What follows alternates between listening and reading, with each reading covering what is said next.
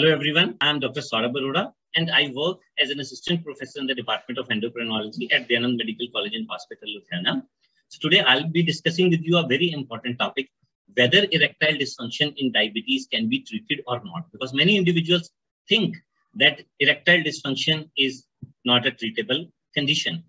But the good news is that we have many options for patients with erectile dysfunction in diabetes. So briefly, first of all, I would go through what is erectile dysfunction. This is inability to achieve or maintain erection firm enough to cause sexual intercourse. So it is more common in diabetes and occurs at earlier age in patients with diabetes as compared to the non-diabetic individuals. The various causes of erectile dysfunction in patients with diabetes include psychological causes, decreased blood supply to the penis because of atherosclerosis, nerve dysfunction leading on to difficulty in erection. Number 4 is there is hormonal imbalance, that is testosterone deficiency, which can result in erectile dysfunction. And at last, there are some drugs to treat hypertension in patients with diabetes and hypertension, which can cause erectile dysfunction. So how can we prevent erectile dysfunction in patients with diabetes?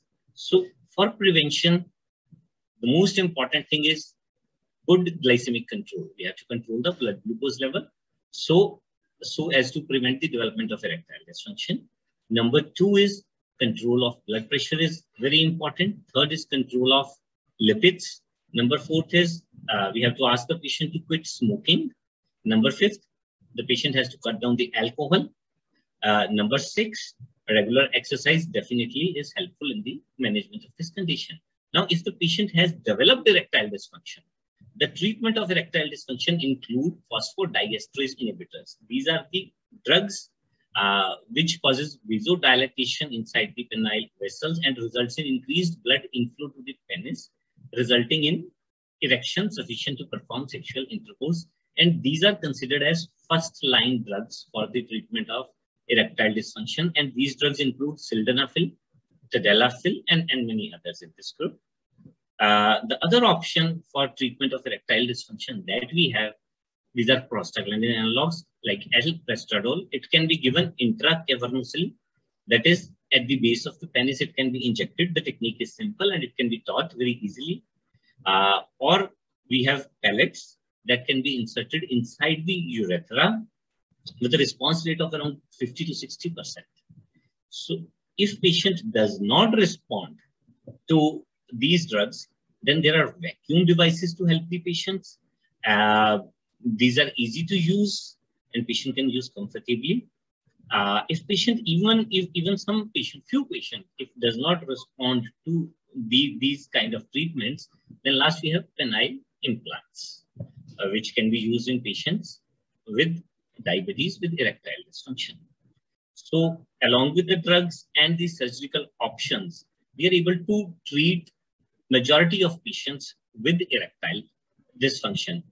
Last but not the least, very important factor is the drugs causing erectile dysfunction. Like if the patient is having hypertension and is on beta blockers. So beta blockers commonly cause erectile dysfunction. And patient is on antidepressants. Various types of antidepressants can cause erectile dysfunction. So to stop those drugs leading to erectile dysfunction is very, very important. And a healthy lifestyle and quitting smoking and alcohol is very important. So, and if there is psychological cause of erectile dysfunction, in that case, counseling with psychologist is very important and helps many a times. And if erectile dysfunction is due to hormonal imbalance, giving testosterone injection can help in some individuals with erectile dysfunction. So we have almost treatment for almost each and every cause of erectile dysfunction in diabetes. But the important thing is patient needs to seek the treatment and needs to talk with the physician so that he or she can avail the best option, and it requires evaluation before starting any treatment. That's all. Thank you.